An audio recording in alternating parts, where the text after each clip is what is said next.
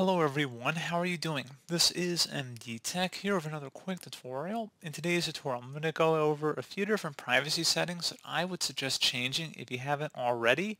So during the Windows installation, I always uncheck a bunch of options just as a personal preference, but if you've already just absentmindedly clicked on next when installing Windows, which most people do, and even if you do, they still sneak quite a few things in there that might not be as obvious, or it's not as clear unless you actually do some digging into the settings. In today's tutorial, I'm going to show you guys how to adjust a few things that I would definitely recommend taking a look at, and we're going to go ahead and jump straight into it. So most of it's going to be just by opening up the search menu and typing in privacy. Best match should come back with privacy settings. Go ahead and open this up. So right off the bat, if you want to allow apps to show personalized ads by using advertiser ID, I turn that off. Let websites show my locally relevant content by accessing my language list. I turn that off. I turn off tracking app launches and suggested content in the settings app. I turn off all of that. And then if you want to go off to the left side here and just select privacy and security. So we selected the main stuff, and then there's plenty more to go through. You actually have to click back on the privacy and security to go through some more. So where it says find my device, if you want to allow your Windows computer to be able to track your mobile device, if you accidentally had it turned on at some point, you can toggle it on or off if it was already on. I never set it up in my case, and you also need a Microsoft-based Windows account in order to even access this feature, which I don't have. So you can adjust those settings through here. And you go down underneath Windows permissions, so general. We already did all those options. We turned them all off in this case. And honestly, I don't really personally see a reason why you really would want to keep any of them on. Under speech, I turn off online speech recognition. User voice for apps for Microsoft's online speech recognition technology. I turn off that. You can still use the Windows speech recognition app. It just won't be able to use apps that use, just going to turn that off, inking and typing personalization there. Using my typing history and handwriting patterns to create a personal dictionary. Now, I am more mixed on this one. I keep it on. You can turn it off if you choose to do so. It is tracking you, but this is one of the more optional ones we're going to go through in this tutorial today. And you can also see personal dictionary, so what it's been building on you basically. If there's any custom words that would show up down here, and you can clear the personal dictionary as well. And go down to diagnostics and feedback. Sending required data. You cannot send anything less than required. You have to send at least required data. So as part of using Windows, your device sends Microsoft a limited set of data that is necessary to keep your device and operating system secure, up to date, and working as expected. And where it says send optional diagnostic data, I usually turn that off. Improved inking data, we see we kept that off. Tailored experience for ads, tips, recommendations, I turn off all that. Diagnostic data, that's off. And you can also delete any diagnostic data that's currently been stored. And where it says feedback frequency, choose how often Windows asks for your feedback. I can just set that to never. It's probably a better option, frankly. So just back out of that. And going down to activity history.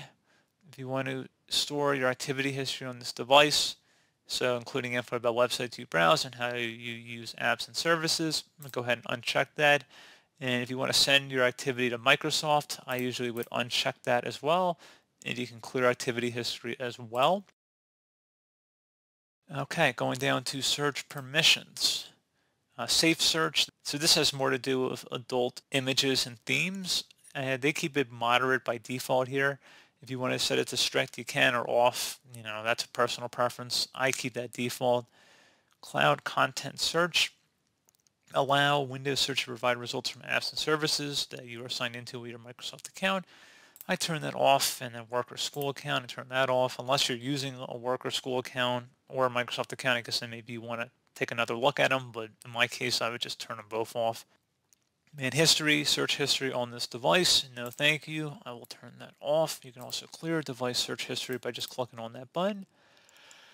And if we go back, and I think we already did searching Windows. Oh, no, we have not.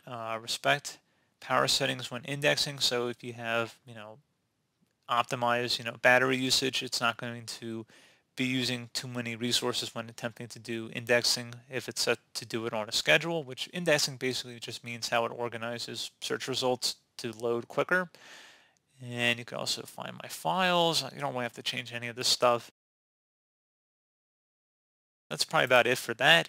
And then if you go down underneath app permissions, if you want to allow apps access to your location, camera, microphone, voice activation, notifications, etc., you can go underneath all of these here. So I have my location services turned off. Now, if you're using apps like Maps or a GPS navigation tool, you may want to keep that on. You can see various apps that may want to have access to that down here. And you can do the same again for the camera app. So I usually just turn that off, especially if you don't have a camera. And if you do, you can just turn it on and then just turn them off for all of them except for just one of the apps. So if you just want the camera app, you can turn it off for the other ones, for example. So pretty straightforward. And remember, if you turn it off here, if you're using applications like Zoom or Skype, it will not work. So you will have to keep this on. But otherwise, if you don't use a camera, or if you just want to turn it on only when you're using that application, then you can just turn them all off. No problem in that. And going down to microphone, same deal. I usually turn them off as well.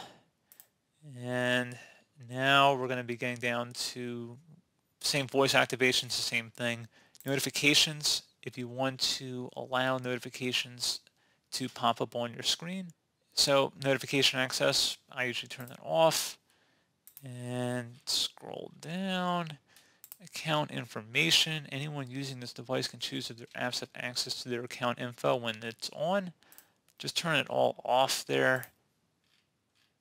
And again, unless you need something, I really am a pretty minimalistic user myself. I don't really need many of these items. So under contacts, just disable the contact list. I don't need that. Not that I ever use it. Calendar access, disable that. And you can just go down the list. I mean, you can spend all day doing this, frankly. I mean, there's so much security stuff in here. So I think you guys get the gist. I covered the big stuff here. And that's probably about it. I mean, you can go through all these here, but you're going to get very similar results. We covered the big stuff, with the location-based tracking, camera, microphone, as well as the search settings, diagnostic, and telemetry stuff. Now, there is telemetry that will not be disabled just by going through settings here. That would require a much more extensive tutorial, which there are, channels and websites that have made extensive tutorials on that in the past. The general issue with a lot of those is that when Windows updates again, assuming you don't have Windows Update disabled, is that when Windows updates, or especially if it does a new feature update, it'll undo or restore basically any of the telemetry stuff you disabled. And even some of the stuff that I just showed now will be reverted back in time when new updates come out. And then it's just interesting how it reverts back to default. So you're going to have to check back on this periodically. So, it's kind of a never-ending thing. It's just part of maintenance of your computer. But I just thought this would be an interesting tutorial, just running through some basic settings, which, I mean, it honestly looks like it took quite a bit just to go through one page. But, there's a lot of stuff, that is going on in the background of your computer.